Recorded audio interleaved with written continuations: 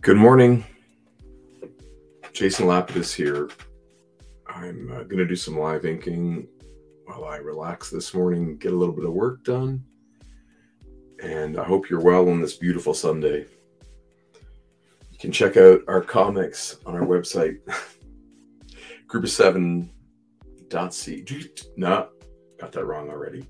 group7comics.ca, where you can pick up the last couple copies of Group of 7 Most Secret Tale, Peregrines, parts 1 and 2 in Group of 7 Comics, issues 7 and 8. This collects the first 6.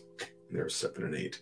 9 is on its way, as well as lots of other goodies. But this morning, I'm inking a piece that's before you. I started inking yesterday. Had some nice accidents that I will fix in post-production with some white media or digitally if I have to. So I'm going to work today with Hunt 102, try to learn how to use it. And the only way I know how to use things, the only way I know how to learn how to use things is to dive in head first and hurt myself. Make a million mistakes in the process. I'm going to just turn my volume down. This is driving me a little nuts. I've got lots of echo and delay. There we go. Anyway, throw a comment in the chat if you're hanging out too. And I'll start drawing and making as big a mess as I possibly can.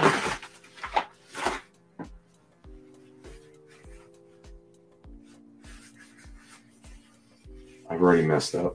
I dipped it too far in, so it's there's ink all the way up the pen. So my hands are going to be black to start.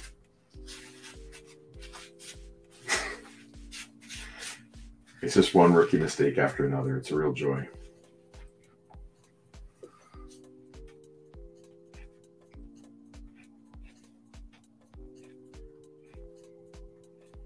I'm a big subscriber to the idea that you really have to get your miles in to get good at anything.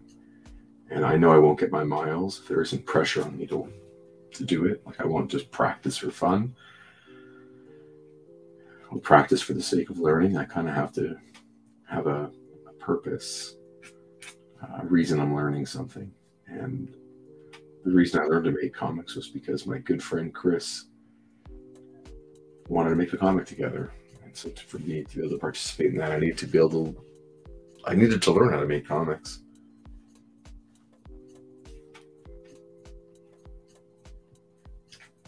And so the first comics that we made were quite amateurish, from an art point of view.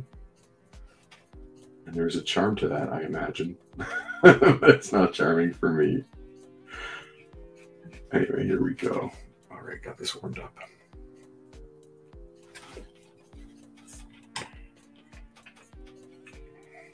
So let's make a million mistakes and get going.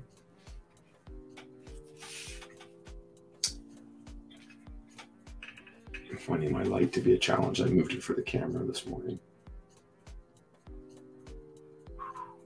Yeah, I'm not warmed up at all.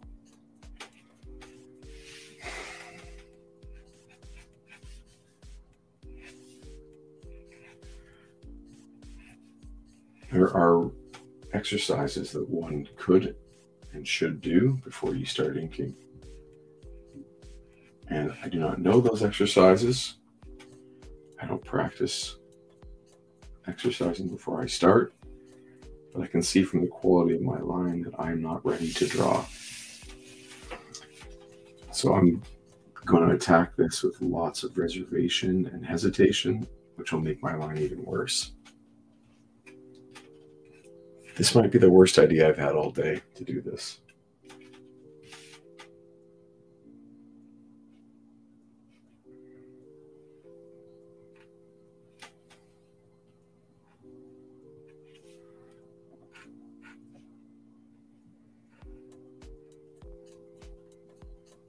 I normally draw with a pen or a brush pen, and I'm interested in changing my technique to get a more desirable line. I know I have to log thousands of hours to get things to look the way I like and to gain a certain facility with a tool.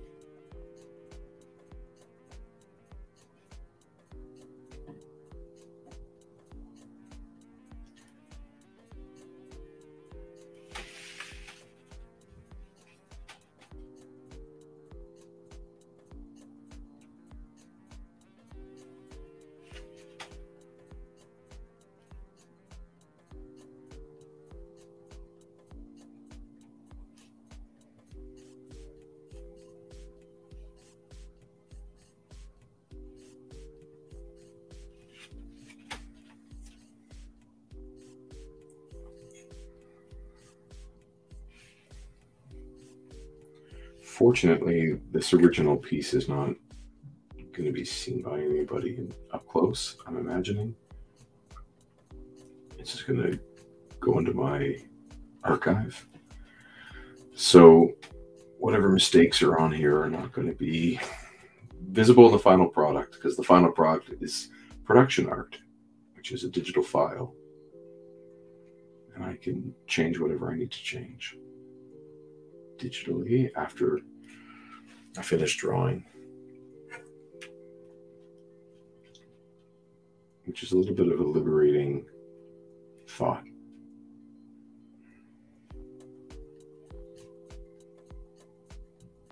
Because any error I make can be removed.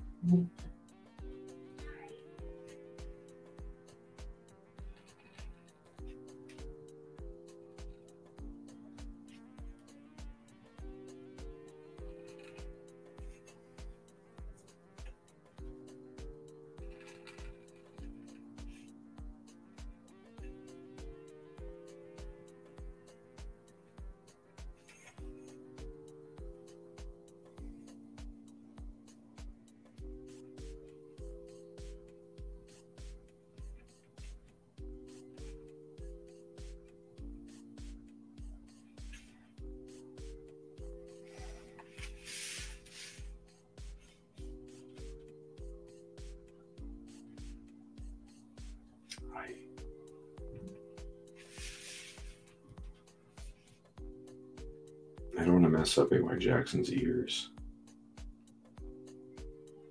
but I did.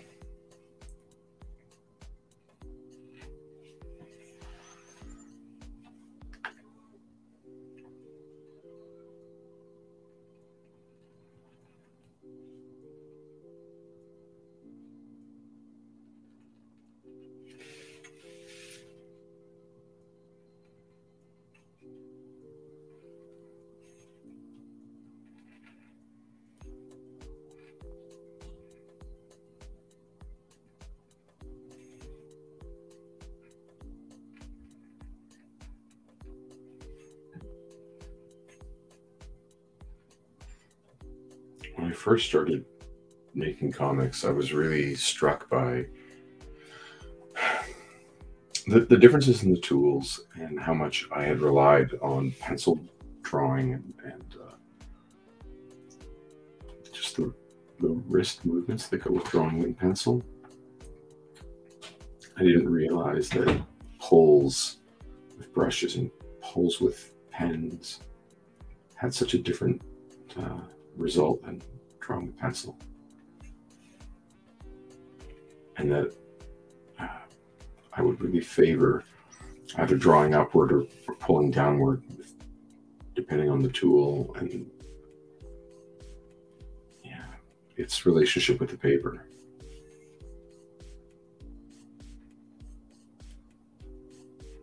And this is definitely a reason for me not to want to work digitally. I love dragging these tools across the paper.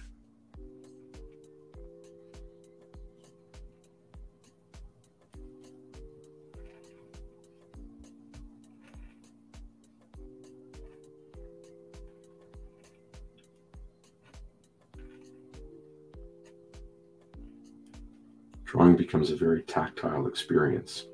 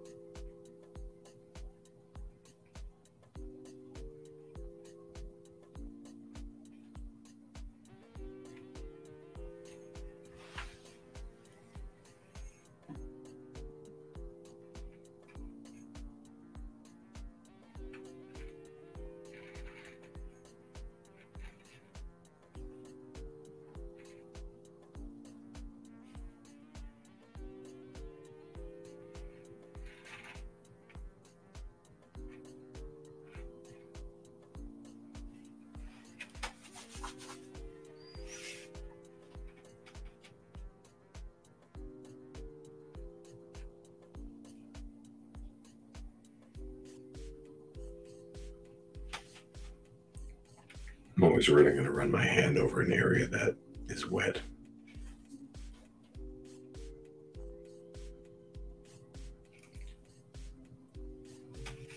I do like how this one turned out, though. Let's do some this uniform, perhaps.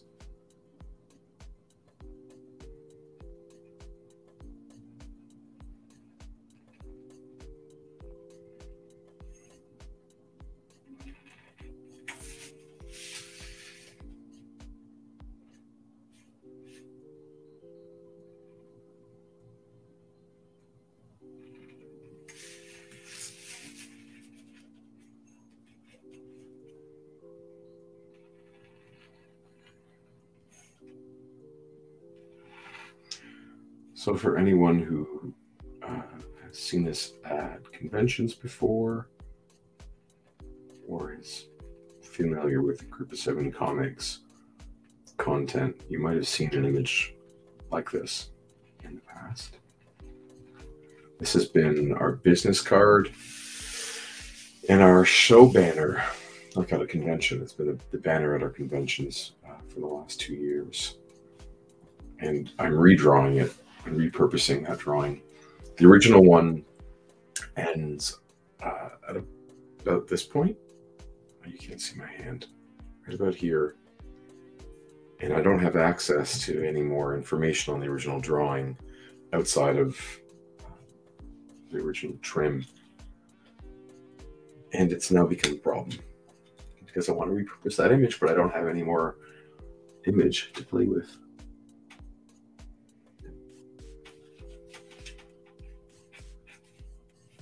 So I've enlarged the original and I'm redrawing it and updating a couple characteristics of the characters.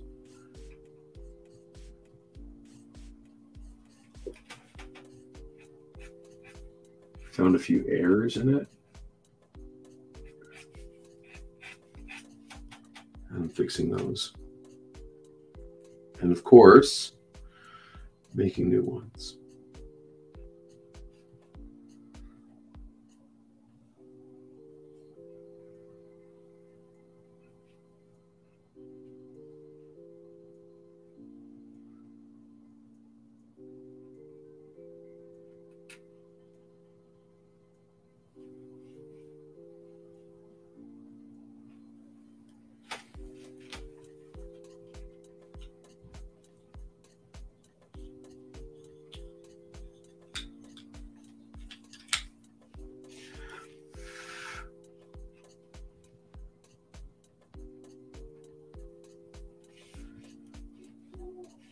As well, I'm trying to develop my own consistency with the kinds of marks I make, the intentionality of those marks.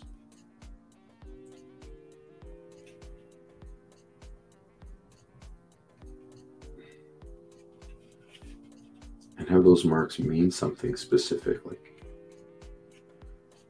For instance, when you see an artist like Mike Mignola draw rock. He only has to make a few marks on the object for the reader to understand that it's rock.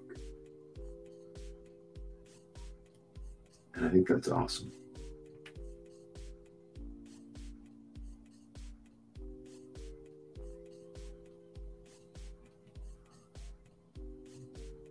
So I'm trying to figure out what marks do I make? What marks work in the language I'm trying to use? Visual language.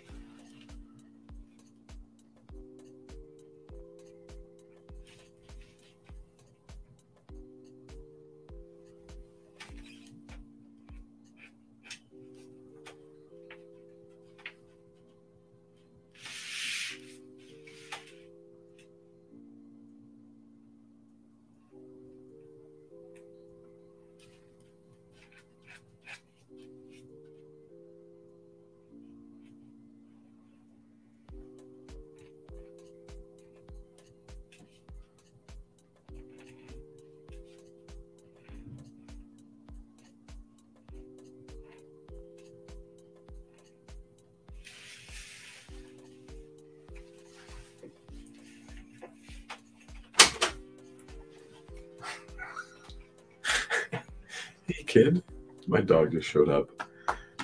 How are you? You good?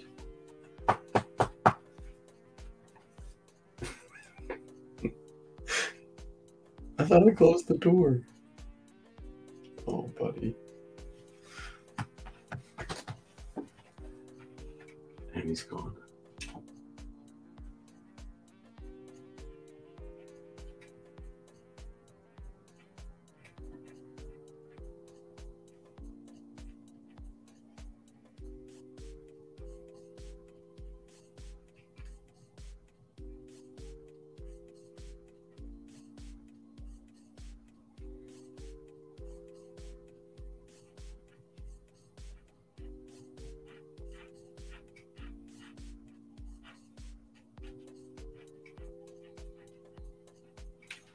One second, I'm just going to close the door again.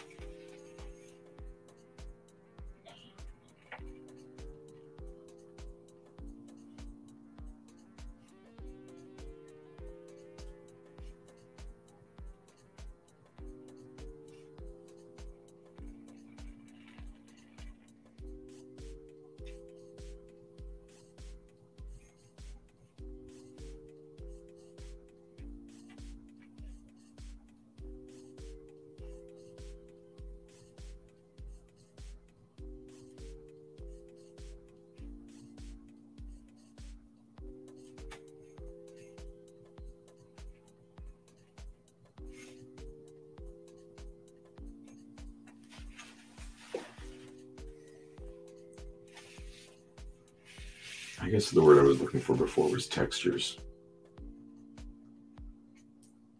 And I love how simplistically Mignola creates different textures with ink. Which I guess would be his opposite might be another one of my favorite artists, Arthur Adams, who's amazing with textures and does it in a more ornate fashion.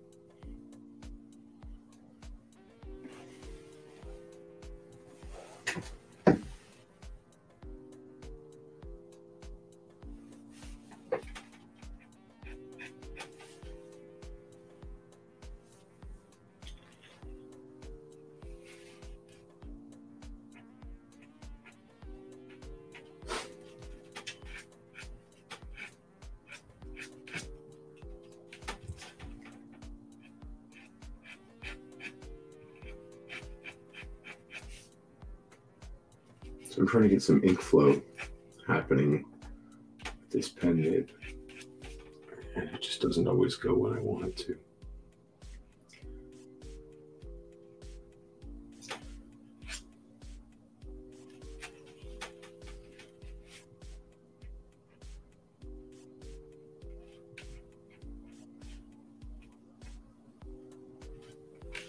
Yeah, not a fan of the work, that is, not of the pen. The pen's great.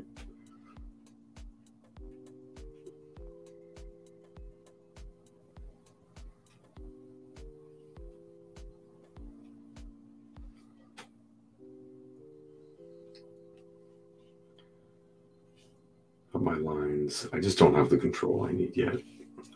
I know I'm gonna smudge.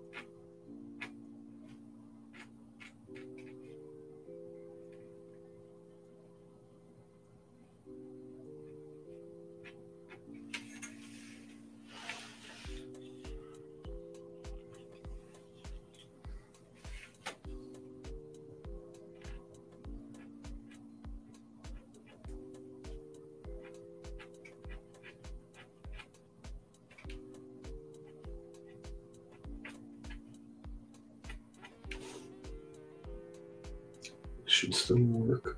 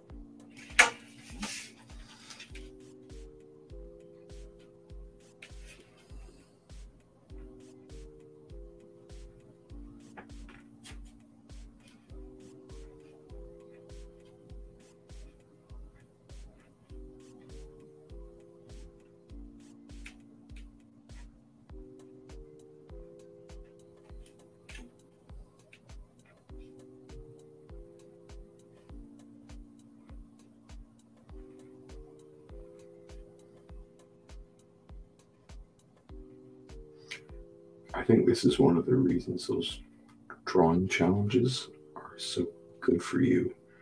In this case, good for me. Because, like a monthly drawing challenge, like in Inktober, because it can get me to draw with a new tool every day. By that I mean draw with a new tool for the month, daily.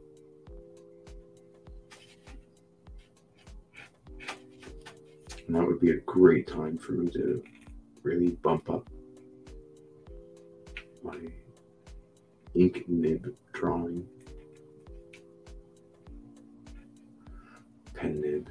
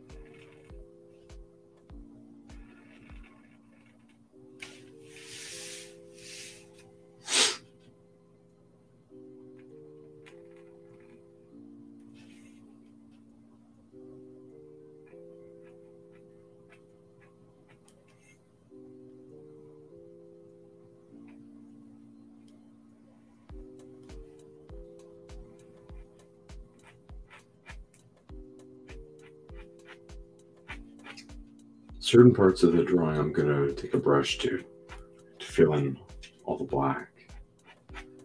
So when I'm doing these little scratches, it's just trying to get the ink to flow.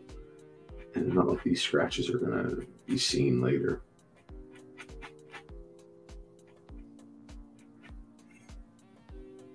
It could be that I need to add a little water to my ink, help it flow, but I don't have enough miles using these tools to know when they're behaving badly or when I'm using them wrong. It could be of a poor quality. It could need some maintenance.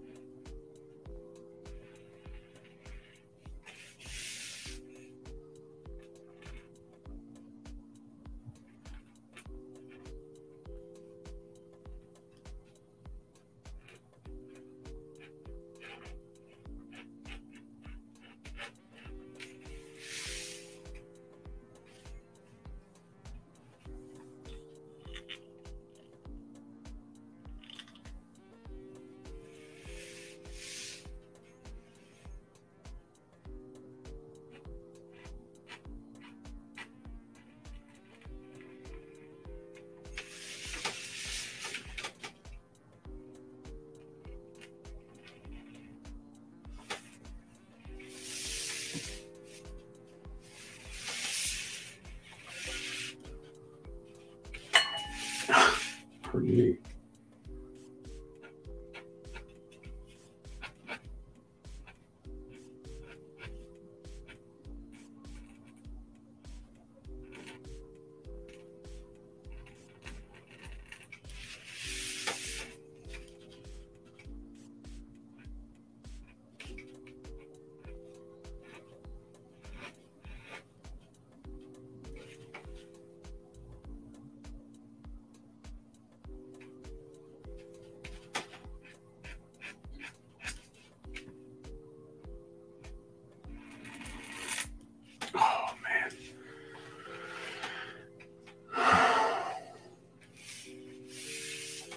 So that was too hard.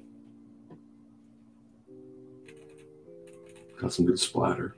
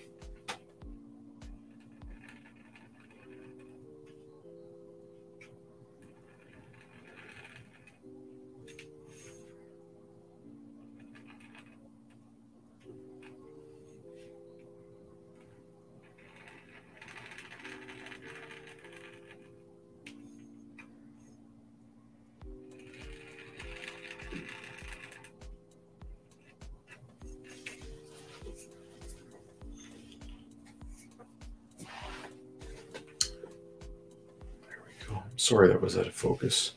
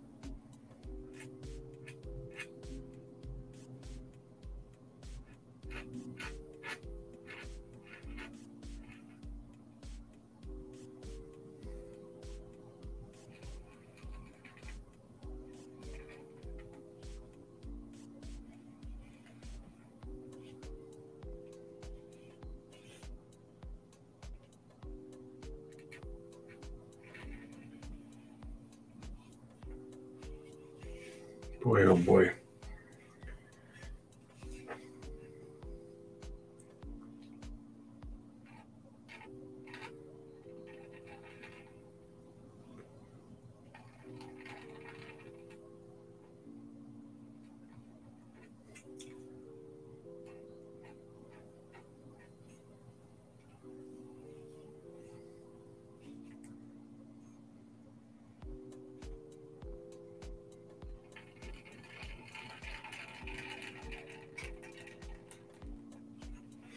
I'm not sure why I thought this was going to be easy. Oh, I know why. Because I'm an ass.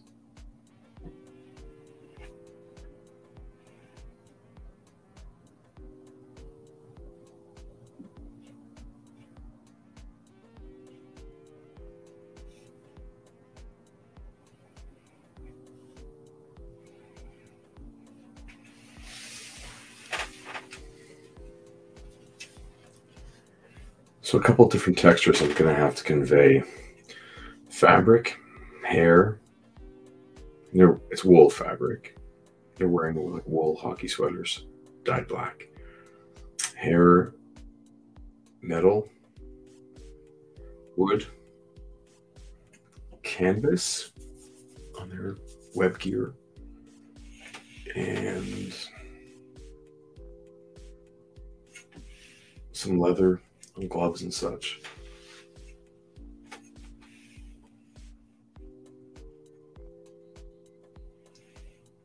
All right, I need a break for breakfast. This did not go as smoothly as I planned. But I appreciate you taking the time to watch, hang out with me. Oh, I ruined that. I left this thing sitting next to a tissue. It got stuck.